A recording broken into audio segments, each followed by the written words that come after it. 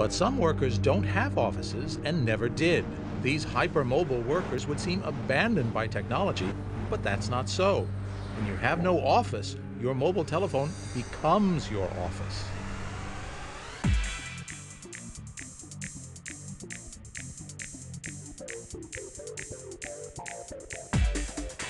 Modeling is a really lonely industry. I travel around, I show up in a hotel, I live somewhere, I don't know anybody. And I think that a lot of my technology came out of the desire to communicate wider than my physical presence could be.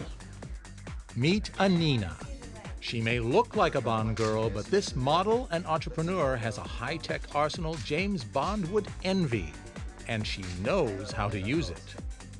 I grew up with technology. I grew up with two brothers who are computer engineers, so it was just a question of, well, I don't have enough money to buy a computer, what tool can I afford? The item that fit the bill was a cell phone. Not just any cell phone, mind you, but the best multimedia handheld device she could get her hands on. It became Anina's lifeline to the world, a mobile office in her hand.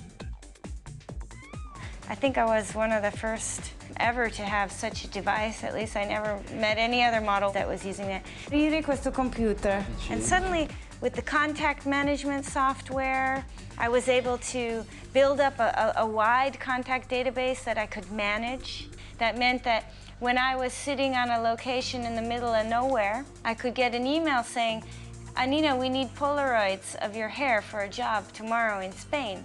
So I would just hand my phone to the photographer and say, would you please, mug shots?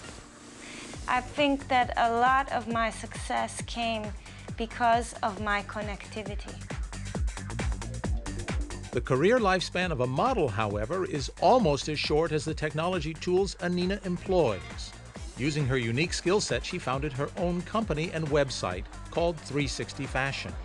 With blogs, photos, and online interviews recorded by phone, her team is a new generation of 21st century journalists. They're interested in the new communication tools so they can get their name and their brand and their message out there. Hi, this is Anina. I'm here today. I'm personally really working to pioneer technology designed by women for women.